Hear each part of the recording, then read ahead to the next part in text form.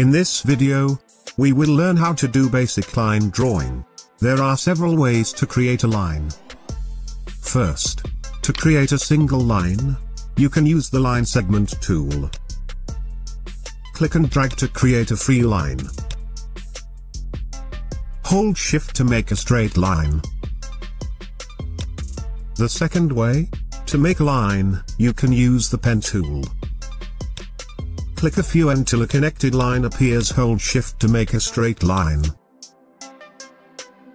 Press the Escape key to break the line. You can also create curved lines using the pen tool by clicking and dragging to form curves.